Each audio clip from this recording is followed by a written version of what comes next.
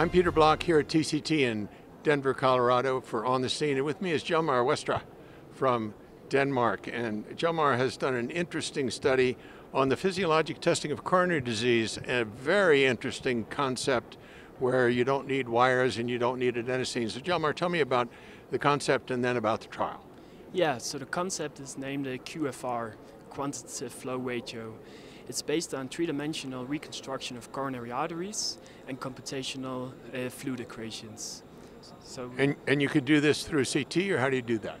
it's based on angiography. So invasive angiographies, you need two projections to create your three-dimensional reconstruction, and then you can simulate FFR. So it is a non-invasive FFR, if you will, although the angiography is still invasive. Yes, so you don't need adenosine and you don't need the pressure wires. That's the concept. Okay. So tell me about your trial. What did you find in the trial? Yeah, so this was an international multi-center trial on the in-procedure feasibility of this new modality QFR. So in 11 centers, we did pair assessments of FFR, the gold standard, QFR and 2D QCA. So the primary endpoint was that, and the hypothesis was that QFR has a superior sensitivity and specificity compared to conventional 2D QCA when we use FFR as a reference standard. So what do you think this means? I mean, for underdeveloped countries who don't have a lot of cash for wires and so forth, this is a huge plus, isn't it? Exactly. This could broaden the access to physiological lesion assessment in these areas, as you mentioned, because our results actually show that we are able to correspond to the FFR binary classification in 88% of the cases, so the accuracy is 88%.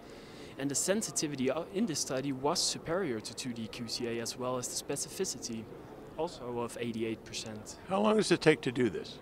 Well, that was actually a secondary endpoint. So we measured the time to completed QFR and the time to completed FFR, to measured FFR. We found that QFR took 4.8 minutes and FFR 7 minutes. So it was statistically significant faster than conventional FFR measurements. Because it's not just put the wire in and start the adenosine. Sometimes you have tortuous vessels and so on. And this QFR modality, you just need your two projections and then you're good to go. Sounds fascinating to me. What's the name of the trial again? It's the Phase 2 Europe-Japan study. Okay, there you go. So look that trial up. This is going to be, I think, a very special way and probably a very important way to do physiologic testing. Thank you.